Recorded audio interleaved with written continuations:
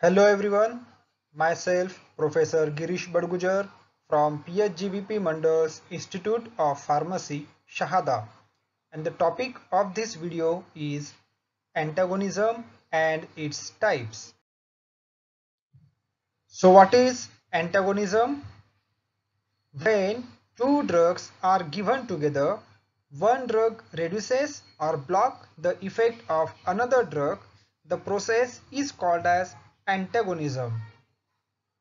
One drug acts as agonist while second drug acts as antagonist.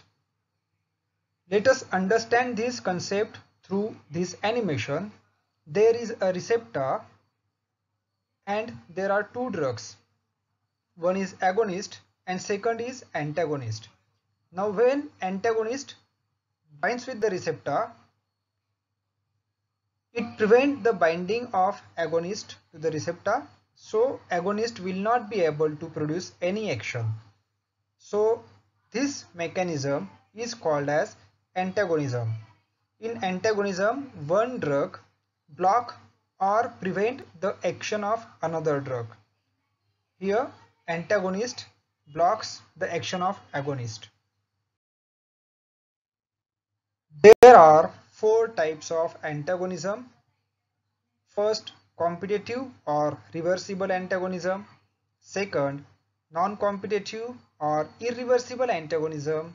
Third, physiological antagonism. And fourth, chemical antagonism.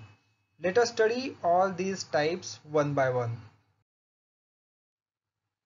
First is competitive antagonism, which is also called as reversible antagonism.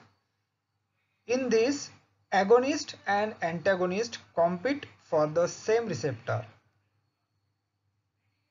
Antagonist bind with the receptor and prevent the agonist from binding and initiating a response. Means there is a receptor having one binding site for agonist as well as for antagonist. Now antagonist will bind with the receptor, so it prevents the agonist from binding and producing action. So agonist will not be able to produce action since it cannot bind with the receptor, as antagonist is already bind with the receptor. So this is competitive antagonism. It is also called as reversible antagonism because it is totally dependent on the concentration of agonist and antagonist. Means we can replace the antagonist by agonist simply by increasing the concentration of agonist. If concentration of agonist is increased, it will replace antagonist from the receptor, like this. Now since agonist is in more concentration, antagonist is replaced from the receptor, agonist binds with the receptor and produce the action. That's why it is also called as reversible antagonism. Example, acetylcholine and atropine. Atropine is antagonist of acetylcholine. Second type is non-competitive antagonism. It is also called as irreversible antagonism.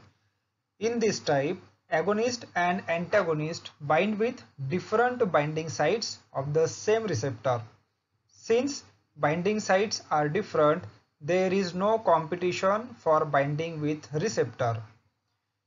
But antagonist bind with receptor and brings about changes in the structure of receptor. As a result, agonist cannot bind with the receptor and so it will not able to produce the action. So such antagonism is called as non-competitive antagonism. In the structure of receptor, we can see that there are two binding sites, one for agonist and another for antagonist. Now when antagonist bind with the receptor, it brings about changes in the structure of this receptor. Since structure is changed, agonist will not able to bind with the receptor. So binding of agonist with receptor is prevented. As a result, agonist will not able to produce action.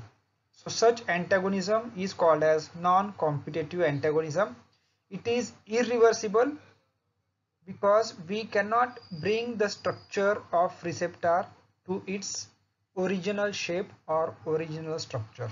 That's why it is called as irreversible antagonism. Example, phenoxybenzamine and noradrenaline. Phenoxybenzamine is non-competitive antagonist of noradrenaline. Third type of antagonism is physiological antagonism, where agonist and antagonist bind with different receptors of the same physiological system, and both these drugs produce opposite effects. So these drugs cancels actions of each other.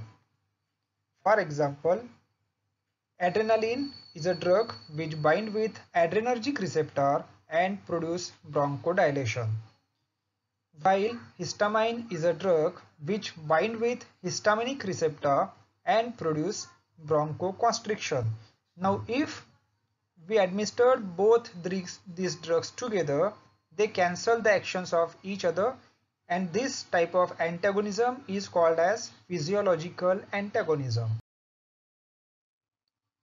Last is chemical antagonism, where two drugs which are given together react chemically with each other and produce inactive product. That means chemical reaction between two drugs cancels the action of each other, and that process is called as chemical antagonism. For example, acid and alkali, if given in combination, they will neutralize each other, so their action will be reduced. So this is chemical antagonism. I hope you understand the concept. Subscribe the channel for more pharmacological and educational videos. Thank you.